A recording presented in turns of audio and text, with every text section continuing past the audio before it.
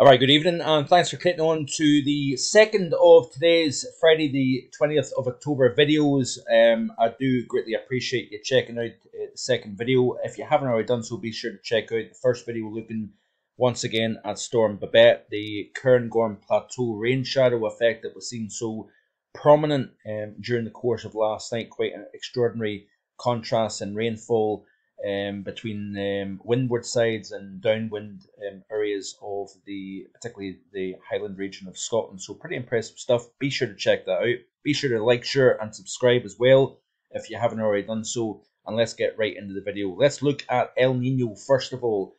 There has been some conflicting reports in recent times. A current westerly wind burst and a subsequent Kelvin wave, which is a ball of warm water underneath the ocean surface that migrates from west to east over the equatorial Pacific, and that tends to increase the warming over the eastern portion of the Pacific Ocean, and in turn would strengthen the El Nino. Now, at this moment in time, it looks as if we are seeing a cooling taking place over the Nino 1.2 region, which is the area right up against the South American coast, and we're seeing gradual warming over the central portion of the Pacific, which is known as region 3.4. Now, for winter weather lovers, you want to see warming more over the central Pacific as opposed to the eastern Pacific. That has implications on the atmosphere and can influence the jet stream, can also increase the chances of blocking across not only the North Atlantic, Greenland, but also the high latitude region. We've got a strong Indian Ocean dipole at the moment here, second only to 2019, I think, in terms of the positive IOD. That has in the past been attributed to strengthening of the polar vortex, so that would be something that I'm keeping a close eye on. We're also, of course, keeping a close eye. Really, the tropical planet and what's going on at the moment, I think, holds the key in terms of what type of winter we're going to see. Are we going to see a revved up, powered up polar vortex, strong westerly winds, strong influence off the Atlantic, and mild conditions, not only for North America, but also the UK, Ireland, and Western Europe here? Or are we going to see more of an 09-10 style El Nino type winter, where we had, of course, the warming centered over the central portion of the Pacific Ocean? But there is a couple of contradictions going on at the moment here. I'm still not entirely convinced that we're moving away from an east-based El Nino here. If we don't get a Modoki or a Central Pacific-based El Nino into the winter season, I think it's game over in terms of a cold winter. But there is some interesting correlations taking place here. Now, if we have a look here at this is the Nino region 1.2, and you can see here a steady decline in the sea surface temperatures over the region closest to South America. Whereas if you look at the Nino region 3.4, we can see here what is taking place with regards to this here. So we have had a steady temperature, generally holding at just over 1.2, 1.3 Celsius above average over the central portion of the Pacific Ocean.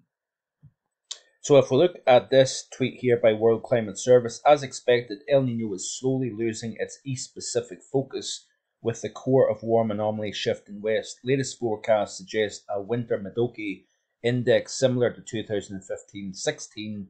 And of course, we've seen a lot of flooding in recent times across the UK, and it looks as if we're going to maintain this wet theme through the remainder of October, as stated in the video just published a couple of hours ago, at plus 0.4 Celsius. That's a very typical value, neither strongly east-based like 97-98, nor Modoki like in 2009-10. And this is the conflicting problem that we have, is where do we go with this winter? Are we going more for a warm winter like 2015-16 with, that was of course a super El Nino, or do we go with 2009, which I don't think the El Nino is stronger than 09, but weaker, slightly weaker than 2015. So it's going to be a very difficult call with regards to this overall winter season. The models we'll look at the models in just a second. Incredible how persistent they've been recently in terms of the high latitude blocking.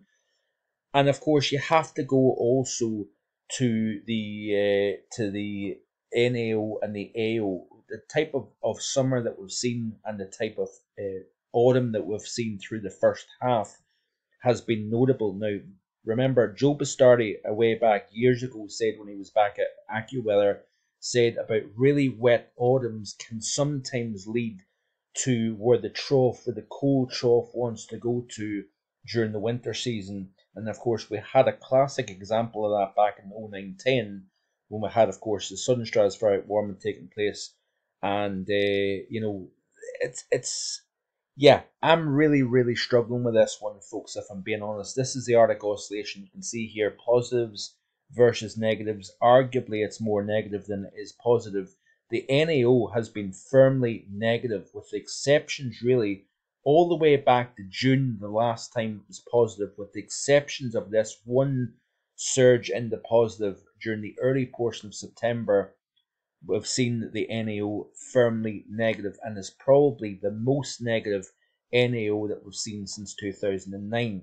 So therefore you would ask the question, why all of a sudden with the pattern flipping its head after being so blocky over the North Atlantic and Greenland throughout much of this year really? Why all of a sudden, as we push towards winter, and it would just be our luck of course, but why all of a sudden will it flip positive? That's a good question. Are we going to see more effects of the El Nino and the Indian Ocean dipole as we move into the winter season? So 2019, strongest on record Indian Ocean dipole, and there was some sources indicated that strong positive IOD strengthened the polar vortex and delivered a very powerful stormy pattern, very strong polar vortex during the month of February of 2020. So we'll wait and see what happens. It really is conflicting. There's contradicting indicators all over the place. Remember, the world's a warmer place, and I think some of these teleconnections, these climate drivers that we were able to rely on in times gone by, is not so much the case now because of the amount of warmth that we've got over the oceans and the atmosphere generally. Very warm September, another thing that we need to take. So this is the 500 millibar geopotential heights for the period between the 1st of July and currently. You can see here very strong blocking, particularly so Northwest Atlantic up towards North America, Greenland, and within our side of the Arctic region. You notice here that the orientation sees the block all the way down further south. We've got the negative then extending from the subtropical Central Atlantic up through the northern side of the Azores and into Ireland, UK and Scandinavia. This direction here, and we'll have a better look at this here. A big thanks to Richard for sending me this chart here. But you can see the orientation, and this is why we're seeing that warmth and a lot of rain, July, August, September, and so far in October, is because we're drawing this southwesterly airflow here over a warm North Atlantic Ocean. But is this going to continue to be the case as we go towards the winter season and see a repeat of December 2015? Or are we going to see the block start to take hold here? These are the big fundamental questions that we need to ask as we go forward here. So the El Nino, is it going to be a proper Modoki, or is it going to be a half and half between Modoki and East-based? That is going to be the question. How much influence is the positive IOD going to have on the overall pattern going forward? Let's have a look and see what the latest run of the models are showing here with regards to the stratosphere. So this is the 10 HPA temperatures, growing cold over the last few months, of course, as the sun drops below the horizon. Then we'll see the temperatures really get going, and we accelerate those mean zonal winds blowing around the polar vortex here. Notice the warming taking place over Siberia, so some early weakening of the PV is quite evident in this chart here. A little bit of a stretching out between North America and Europe here. Overall, is this a little teaser of something to come later down the road, or is it just a mere blip overall? So you can see here off the ECMWF, we have got with this is of course the mean zonal winds, and you can see here The stronger the blow, the stronger the polar vortex. We go stronger than average, then we go weak. As you can see here towards the end of October, this of course was seen by the GFS operational I just showed you. Then it's really anyone's guess. Now you notice here the ensemble mean, that thick blue line, represents slightly above average, but there is quite a large spread between very strong and very weak, even a reversal in the mean zonal winds into the middle and second half of November. So we'll have to watch this space as we go forward. So let's have a look and see what the models are indicating off the Copernicus website here. And let's see what happens here. So this is the CMCC model, and this indicates the 500 millibar geopotential heights over the planet during November. And you can see here that we have got quite a lot of blocking here between Greenland and Scandinavia. That would indicate, with a little bit of negative here down towards Central and Southern Europe, that would indicate certainly a bit of easterly component to those winds. Then as we go into the December period here, you notice here the block is very similar to what we've seen during the past 3 months here. But again, you're not shutting the door to the Atlantic here, so a cool, unsettled theme for the month of December would likely be the case. Then as we move towards January, you notice here that we've got strongest heights further south, lower heights towards Iceland. That would be a positive January NAO. Looking at February, and again you can see here that we've got generally positive heights UK down towards the southwest. We've got neutral heights further north here, so that indicates to me that it wouldn't necessarily be a particularly cold winter, possibly a more El Nino, strong east-based El Nino type winter if this was to materialize.